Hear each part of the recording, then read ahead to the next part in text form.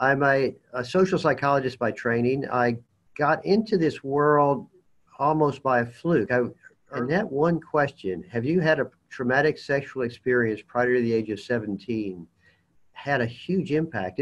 We found that if they endorsed that, they were more likely to have gone to the student health center for all sorts of reasons. Last year, they were more likely to have been diagnosed with colds, flus, but also serious things like ulcers, cancer, heart disease, and so forth.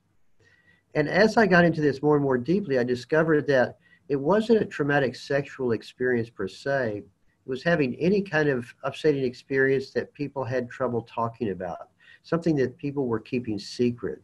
That in some ways, keeping a major secret in life is really toxic and is an objective threat to people's health. Much of therapy works on the first day because a person finally has somebody to talk about this big secret about, which made me wonder, what if we set people up to do an experiment and we ask them to write about the most traumatic experience they've ever had, ideally one that they hadn't talked to others about? And that was the beginning of expressive writing. So